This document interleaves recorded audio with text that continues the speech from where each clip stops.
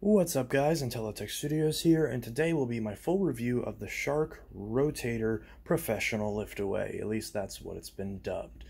Now this particular machine, much like the Navigator that you probably see right off camera, is a Shark machine that's been around for quite a hot minute now. And for whatever reason, it doesn't seem to have gone down that much in price, although there is an upgraded version of this available that has the Duo Clean and the anti-tangle technology, not the power fins but the one before it. So is the classic Rotator still a good pick? Well, if you're shopping for a Shark, it might be, but I think there are better options out there in the price range. I think personally that the Navigator is the better choice, but we'll still do the full review on this and come to conclusions after the various tests. So, this is my full review of the Shark Rotator Professional Liftaway.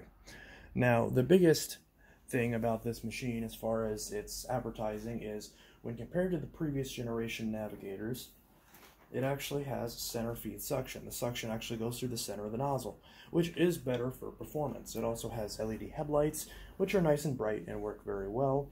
There's not much to complain about there. And it has the same rubber-coated wheels, so it's pretty decent on bare floors. It is a pretty good upgrade from the previous Navigators because it has a felt seal at the back, and it does have rubber-coated wheels just like the Navigator, so it is better for bare floor pickup in that regard. And for carpets, it appears to be about the same. Pretty good, not great, but pretty good. So it's not going to be for every carpet, it's not going to be the best, but I understand the appeal as to why a lot of cleaning people actually use this. In fact, this particular machine, both these machines in fact, belong to a woman who used this blue one in particular for her cleaning business, and she used the gray one for her personal usage. So this blue one has been through the ringer, and it's still working. Unfortunately, the gray one, despite it having far less usage, the power head just died on it, so I just had to pay Shark a good amount of money to get a new power head, something that should be covered under warranty. So keep that in mind. The power heads on these do fail prematurely, and Shark goes out of their way to not cover them under warranty, even though they tell you they'll be covered when you buy the machine by using terms like VIP service warranty and all that.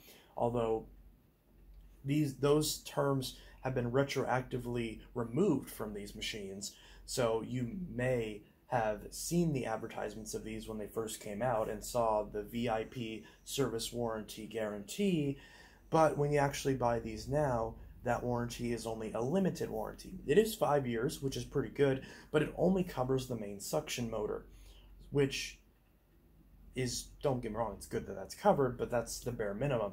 It does not cover the power head, and these brush rollers are not designed to be removed. So if you have any issues with the power head, you're out of luck, Chuck, and you're just going to have to buy a new power head and just hope that the representative on the phone at Shark gives you a deal on shipping, which is the best you're going to do for the most part. So the best they'll usually do is give you half off and shipping, and my house smells like weed for some reason. Anyways, this particular Shark thankfully does not have that issue with the power head, but the other one next to it did. So keep in mind, this is not the most reliable machine, and it's not one that I would pick if you're concerned about long-term longevity. There's a reason why you can get this many features for the low price point. There is a reason for that, and that is the reason. These machines aren't built that well, but maybe if the performance is really good, then maybe it can offset that. So, without further ado, we'll go into the pickup test. Alright, here we are with the classic Intellitech Studios pickup test. We've got potato flakes on both bare floors, carpet, and the transition between the two. This machine does not have any sort of manual height adjustment. The base just glides along the floor. So all we have to do is shut off the brush roller for bare floors and have it on for carpets. I'll show you how to activate that later on. But it's fairly simple.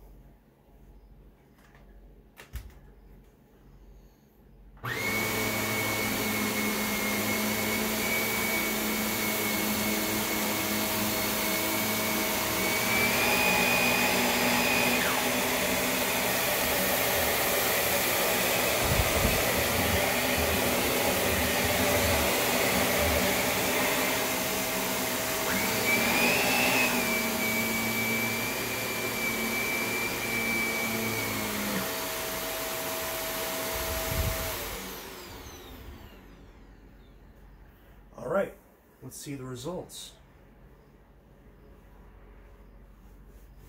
Okay.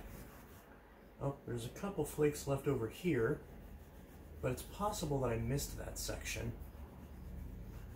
On this section, though, pretty good. This carpet's very matted down. I do need to shampoo this section. But, of course, we've got some flakes in between the two. That's fairly typical. And on the bare floor, okay, we do have some fine flakes left over. So, not perfect. Not as good as the Duo Cleans on bare floors. But on carpets, it's actually better than the Duo Cleans. So, that's the traditional trade-off you get whenever you're shopping for a shark. The Duo Cleans are always better on bare floors, and the non-Duo Cleans are always better on carpets. Like 99% of the time. In fact, I would say 100% of the time. That's true. So, this particular machine does great on carpets, and okay on bare floors. Speaking of which, we've got several buttons right here on the top. This is our main power button. This button turns on and off the brush roller, and keep in mind that when the machine is in the upright position, or when the power head is locked upwards and not down, the brush will always be off, so you don't have to worry about it damaging your floors when you're using the attachments. But yeah, so this turns on and off the brush roller, and this particular button releases the wand, and this button activates the lift-away portion. So we can see the wand release button, as it says, releases the wand, and this button right here activates the lift-away portion. So now we can take this canister and carry it with us to do stairs and all sorts of things. This canister is rather bulky. It's much more bulky than the Navigators, but it's not nearly as bulky as the Apexes or the Stratos.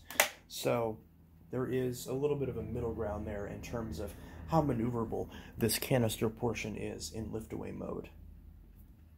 When you want to pull off the hose for tools, you can press this blue button right here. On some models it's red, and unfortunately it doesn't actually click and stay like the higher end sharks do, so you have to push the button and actually pull out the handle, which is really tricky when you only have one hand to do it with. And unfortunately this attachment fitting is different than a lot of other sharks. It looks the same, but if you try to take other shark attachments and push it on, they don't really work. I mean, they kind of go on, but not all the way. This isn't usable. So, unfortunately, you have to use the special rotator attachments. This particular machine did come with a nice long crevice tool, but I seem to have misplaced it. I'll have to find that before I return it to the customer. And the dusting brush that it comes with is fairly typical for sharks, so it's a little bit too short, but it does work. And we actually do have a suction control slider right here, which is one thing I really like about sharks, and I will always like that about sharks. I wish other companies like Dyson would actually copy this, because having a suction control on the hose itself and not just on the power head is a great feature, because you don't always need a ton of suction when you're using the tools. In fact, usually you don't need very much at all. So that's definitely a nice feature. And of course this works also if you are using it on carpets and you find that it's sticking to the floor a little bit too much and it's a bit hard to push. You can try turning this and letting off a little bit of suction in order to allow a little bit more air to escape and make it easier to push. And when you're done, that just clips right up top. Now when you want to recline the machine for vacuuming, where your foot is, or I should say you put your foot where it says foot, and you just pull it back. There's no levers or anything. The actual mechanism where this clips upright does sometimes wear out, especially after several years. And this is not nearly as maneuverable, or dare I say navigatorable, as the Navigators. The Rotator name is very fitting for this model because, well, it rotates, but it's not very pleasant to rotate. This machine is very top-heavy, in a similar vein to the Stratos, but again, it's not as bad as the Apex or Stratos. So if you're choosing this over a powered lift-away machine, yes, the lift-away is not powered, but the otherwise usage of the machine is way nicer because there's a lot less weight that you're having to deal with. As far as the cord, we do have a cord clip right up here, so once you've wound up the cord, you can quickly release it, and there's a clip right back here. Now, of course, you do have to remove the cord from the clip if you want to use the wand, but not the hose. So that's a nice feature. Now, as far as filters go on this machine, we have a dust cup release right up here, which is just a little trigger that we just sort of pinch, and that pulls off. and that's right there. You got a little button right here that you press to release the dirt, and you can also open this top piece in order to make sure this little screen is clear. You want to make sure this screen is clear of any debris so you don't lose suction. Now, there's not any effective cyclone on this, so the filters unfortunately get dirty very quickly, and that also reduces the lifespan of the motor. So that's not good. The longevity on these isn't nearly as good as something like a Miele or a Dyson, but it is what it is. So we do have two filters right here. Yes, these are very gross. I will put new filters in these before I return this to the customer. I only put the old filters back in after washing them for this pickup test so no debris would get on them, and it looks like no debris got on them anyways. Now these filters are supposed to be white, so that is that. Now I will go ahead and show you real quick how to change all the filters, since I'm going to do that anyways. Alright, so we're going to take this filter, throw it away. We're going to take this filter off of this, throw it away. And we're going to press this little gray button right here, pop out this filter, which is really gross. That's really bad. We're going to throw that away. And I'm going to wipe out the filter enclosure and all that. Now we're going to take our new set of filters. I will link these in the description just in case you need them. So we've got a set of the pre-motor filters and a post-motor. That just pops in right there, and that just goes on. A little bit wet there from the disinfecting wipe, that's not good. Wipe that off real quick. And pop that on, and click it. And I said click it, there we go. Into place. Now we'll open up these. Try not to tear up these filters. You can see that's what the new one's supposed to look like. And that's what that's supposed to look like. So this little pad goes right down in here. I'm going to make sure that's flush in there. And then this goes right on there. Just push it on, just like that. And that pops down just like that. And then your bin goes back on. I will link the exact filters that I bought in the description in case you would like to buy them for yourself. Now, I recommend changing the filters on this machine, all three that you see, every year. And the pre-motor filters, the ones in this little white cavity, you want to wash those at least every month. Check them every time you empty the bin, which is easy because you can see them.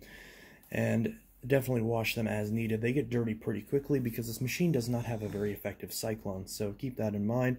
There will be a lot of filter maintenance if you do pick up a Shark. But if you wash those filters every month, maybe a little bit later, or maybe a little bit sooner depending on your usage, and if you replace those two filters in addition to this filter every year, then your Shark should hopefully stay in tip-top shape. The reason you need to replace these filters, even though they're washable, is because they deteriorate, especially that little pad filter that I showed you, because that will often start to flake, and little strands of it will get sucked into the motor and put the motor off balance and reduce the life of your motor. That's why you need to change those filters, because they can restrict airflow and in some cases even cause damage to the motor if they wear out and are not replaced. And they're cheap anyway, so it's not the end of the world. Spending 20 bucks a year on your vacuum isn't the end of the world when it's an investment to clean your house. So definitely change those. I'll link those in the description. So that's it. That's my full review on the Shark Rotator Professional Liftaway. Now, my recommendation is these machines are usually around $200 or $300. I personally don't recommend that because if you're going to buy a Shark of this design, I would, especially for how much this machine is, I would rather get the Navigator Liftaway 0M, the ZU560, which I have reviewed previously. Although, to be honest, I'm not recommending any Sharks at the moment because the one Shark that I really liked, which was that ZU560, I had to send it back to Shark because it actually shocked me and it killed the machine by shooting a spark out of the power button, which is a pretty bad safety hazard. And that is not an uncommon problem that I've seen with Sharks. So because of the safety risk and the potential danger of these machines, I do not recommend them at all. But if you are going to buy a Shark in this price range, I would personally rather pick the Navigator Liftaway 0M, the ZU560 model, which I'll link that in the description in case you're interested, or this Navigator that you've also seen off screen. I do recommend that as well, again, if you must buy a Shark. That's the same as the blue one that I just talked about, only without the 0M like this. So, or I should say, just like this, it doesn't have 0M. So you will have to clean off the brush roll, but thankfully the brush roll on this is easy to clean.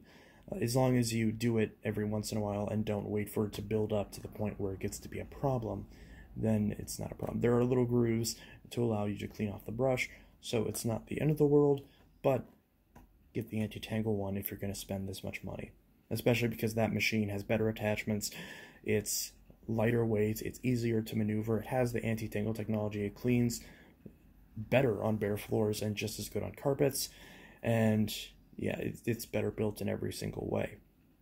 So that machine I'm going to link in the description in addition to this one, as well as a better $200 vacuum. A couple different $300 vacuums that I feel are better than this.